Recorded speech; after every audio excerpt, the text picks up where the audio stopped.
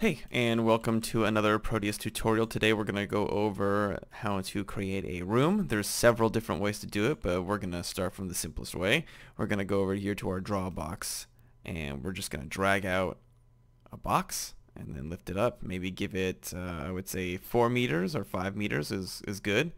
That way we can use some doors.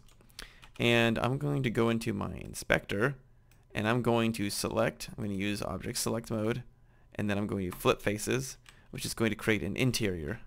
I'm going to go ahead and delete this original plane here and maybe move my player start in just a tiny bit here. So now we have a room. You can go over here to the play menu and just play map, at which point click finish and it'll drop you into a room. That's very cool. We'll pop back using Control-Shift-E as a hotkey. You can end the editor playthrough session, which is really useful so you don't have to go back into the menu every time and go back to editor. So there's a bunch of ways to do it. So now we have a room. Let's go ahead and add a second room and a doorway. So one of the ways that we currently have to create a doorway, since we don't have a slice tool, we select our object, and that's the way you can tell is a little object mode here. Select it. And we're going to go into edges, and we're going to select the top and bottom face here using control. So control click will add to your selection here. So once you have both of them selected or drag selected, I want you to open up your inspector, and we're going to go to connect. So Control Shift A will connect those two and create an edge right here in the center.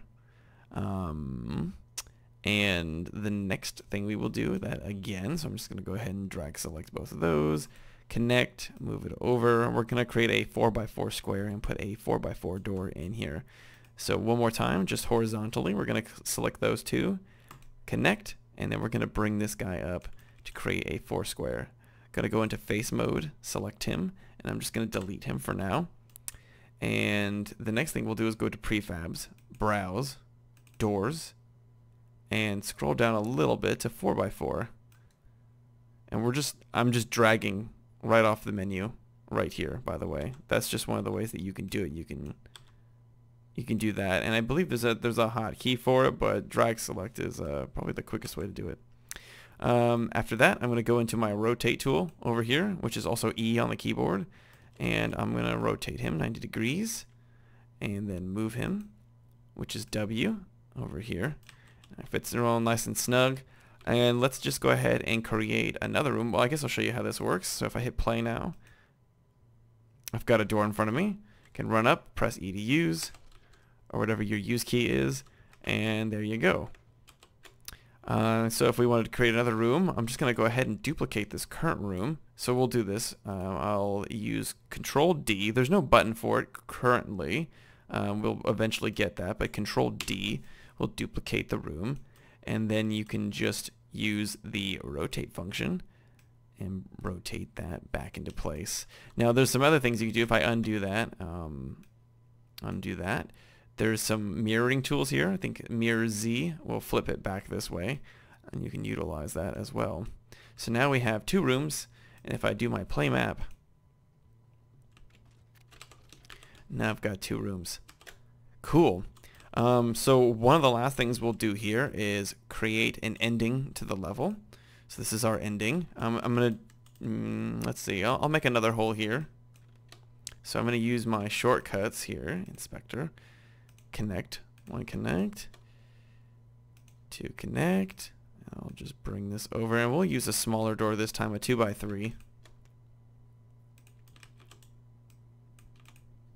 And I will delete. Looks like I missed a mark here. Bring that up. And another browse and doors. I'll just drag this guy in place. We'll rotate again. And there you go.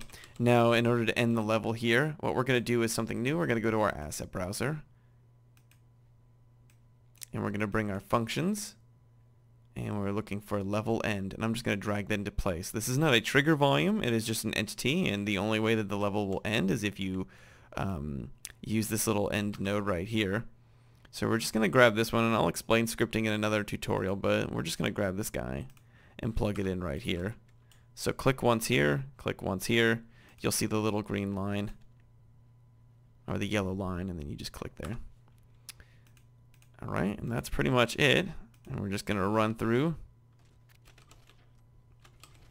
And the level's over. Very cool. Alright, so that's how you create 2 rooms. Thanks for watching.